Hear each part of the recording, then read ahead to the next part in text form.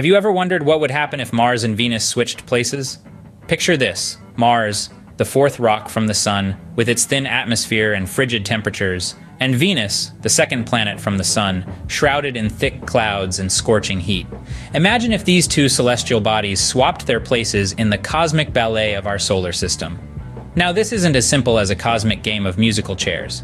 Mars and Venus are vastly different planets, each with their unique characteristics and challenges. Mars, with its red iron oxide surface, barely retains heat due to its thin atmosphere. On the flip side, Venus, with its high albedo and thick atmosphere, is like a pressure cooker, trapping heat and making it the hottest planet in our solar system. So what would happen if they were to trade spots? Would Mars become a tropical paradise? Would Venus cool down and become a new Earth?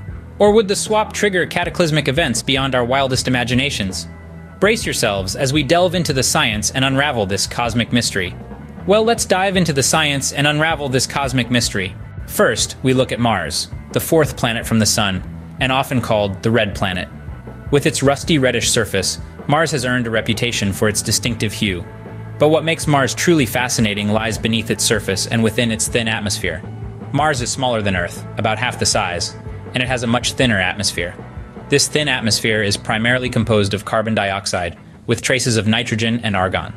It's so thin, in fact, that it's about 100 times less dense than Earth's atmosphere. But what does this mean for our hypothetical scenario? Well, a thin atmosphere means that Mars struggles to retain heat. Unlike our home planet, which has a dense atmosphere that traps the sun's heat, Mars's thin atmosphere allows this warmth to escape back into space, leading to frigid temperatures that can drop as low as minus 130 degrees Fahrenheit at the poles. Now let's imagine we move Mars closer to the Sun, swapping its place with Venus. The increased proximity to the Sun would indeed raise the planet's temperature. But remember Mars's thin atmosphere? The lack of a dense atmospheric blanket means that Mars would still struggle to hold on to this heat.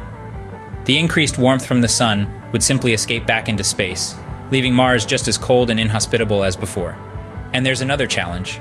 Mars's thin atmosphere offers little protection from harmful solar radiation. On Earth, our atmosphere acts as a shield, absorbing most of the Sun's harmful rays. But on Mars, these rays would directly strike the surface, making the planet even less hospitable for life as we know it. So, even nudged closer to the Sun, Mars wouldn't turn into a tropical paradise. The thin atmosphere, inability to retain heat, and exposure to solar radiation would all combine to keep Mars a barren, cold desert, regardless of its position in the solar system. Next, we have Venus, our solar system's hothouse, and the second planet from the Sun.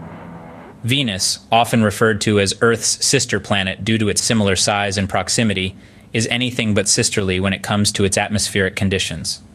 Its atmosphere is incredibly thick, composed predominantly of carbon dioxide with clouds of sulfuric acid. This dense atmosphere creates a greenhouse effect on steroids, trapping the sun's heat and making Venus the hottest planet in our solar system. This heat isn't just a tad uncomfortable, it's extreme. We're talking temperatures that can melt lead, averaging around 870 degrees Fahrenheit. That's hotter than the surface of Mercury, which is even closer to the Sun. This intense heat is maintained day and night thanks to Venus's slow rotation and its atmosphere's ability to evenly distribute the trapped solar heat. Now let's talk about Venus's high albedo. Albedo is a measure of how much light that hits a surface is reflected without being absorbed. Snow, for example, has a high albedo, while asphalt has a low one. Venus, shrouded in reflective clouds, has the highest albedo of any planet in our solar system. This means it reflects most of the sunlight that reaches it, contributing to its brightness in our sky. So what if we were to drag Venus out to Mars' orbit? Would it cool down? Not so fast.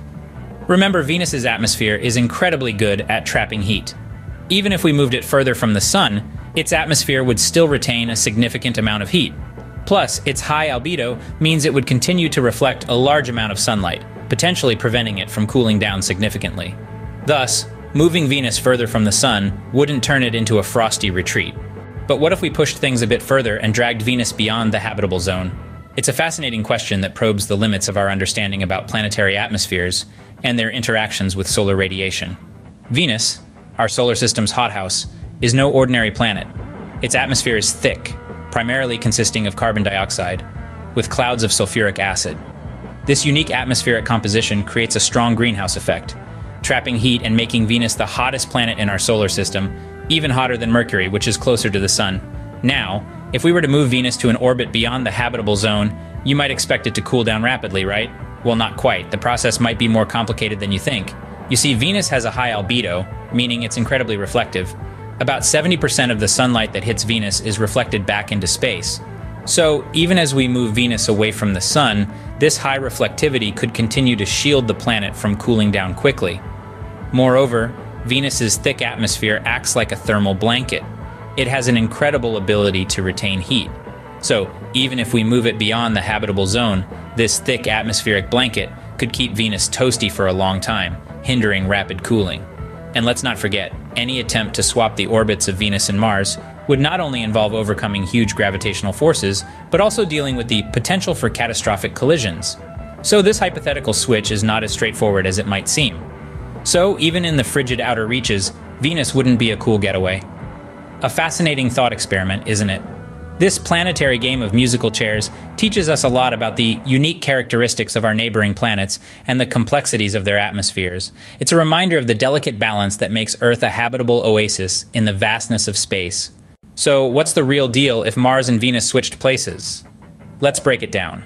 We've been on a celestial journey, exploring the hypothetical scenario of switching the orbits of Mars and Venus. We've delved into the characteristics of the red planet and the hothouse, Mars and Venus respectively, and have pondered the complications that such a swap would entail. In essence, changing the orbits of Mars and Venus would not, contrary to some wild speculations, create a second habitable world in our solar system. Mars, even if moved closer to the Sun, would not suddenly become more habitable. Its thin atmosphere and inability to retain heat would still make it an inhospitable place for life as we know it. On the other hand, Venus, even if relocated to the cooler orbit of Mars, would not instantly transform into a chilly paradise. Its high albedo and thick atmosphere would mean it retains heat for longer, delaying any significant cooling. Even if we were to drag Venus beyond the habitable zone, its unique atmospheric composition would complicate the cooling process. In the grand scheme of the cosmos, simply swapping the orbits of two planets is not a magic wand that can create new Earth-like environments. It's a complex, multifaceted process that goes beyond mere relocation. In conclusion, a cosmic swap wouldn't lead to a second Earth. Our universe remains a place of wonder and mystery where simple solutions often give way to complex realities. In the grand scheme of the universe, planetary positions matter. Our exploration today has illuminated the intricate ballet of celestial bodies and underscored that the delicate balance of life hinges on the precise location of a planet in the solar system. Mars and Venus, each in their own orbits, present unique conditions that simply swapping places could not rectify. It's a fascinating reminder that the cosmos is a finely tuned machine, each part playing a crucial role in the grand design. So next time you gaze up at the night sky, remember that each planet is in its perfect place. Don't forget to like, subscribe, and let us know what you think of all this in the comments below.